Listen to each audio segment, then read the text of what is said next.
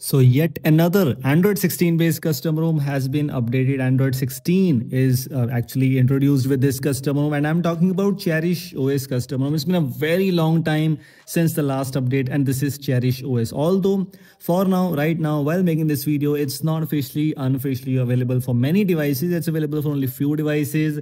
Also, for some of the devices, it's available as unofficial version. But I've installed as a GSI just to see which are the things available. For example, we have Pixel Launcher pre-installed, which was expected. It was same with previous Android versions also. But some of the things like quick settings panel, yes, it's actually has been changed. We have a new quick settings panel implementation in this case. So the blur behind quick settings panel, new brightness slider, and so on, everything is there. Same goes with the settings UI. Settings UI has all the colorful icons and so on. And because Cherish OS was having a lot of customizations, let's see if we have some. We have a UI, we have all the things available, status bar, quick setting, themes, and so on. All these options are present in this case, which is really nice. And which are the things included? One of the things which I loved about this Cherish OS custom ROM is this show IME button space, which you can disable, and you can simply remove the space below the keyboard. And actually this is a very basic thing, but unfortunately it's not present with many custom ROMs, but Cherish OS is providing you, which is good. It's not a big deal, but still it is available. So just wanted to let you know some of the features which are included. For example, status bar action chip, it is here, it is working fine. Many custom ROMs are adapting to that. Same goes with some of the battery styles, battery icons on the status bar. There are a lot of battery styles available for you. Like one of my favorite is One UI 7, which I'm using.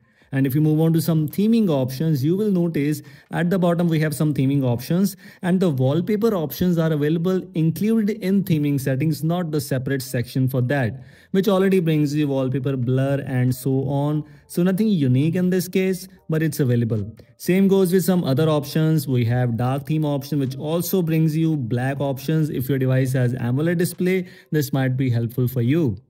Fonts customizations, icon pack customizations, icon shape, and so on. All these things are quite similar. The new preview UI, which is a part of Infinity X, it's not present here. We have some security bypass features which you were expecting. All the options are present, like application downgrade, hiding the screen capture status, ignore Windows secure flags, and so on. All these options are available. Nothing is missing. And same goes with the spoofing options. We have pixel props, we have keybox XML option available, Play Store spoofing, Google Photo spoofing, and so on. If you have working keybox, as I just told you, I made a video already on the working keybox, how to find that. So you can simply download from there and install and pass a strong integrity in case you want to. Although, as I just told you, I'm using a GSI in this case just to experience which are the things included. But if you want to check this out, if it is available unofficially, you can go for it. If you do not have that, you can experience GSI in case you want to. All the things, features already present in this case. I mean, I'm using this GSI and DSU side loader, so no data wipe, and also I just experienced the latest Android 16 Cherish OS, so it's completely worth it for me. If you want to check this out, you can. If you need GSI and how to install that, all the required things, the links are available in the description. This is it. Thanks for watching. Hope you like this video, and I will see you in the next one. Take care.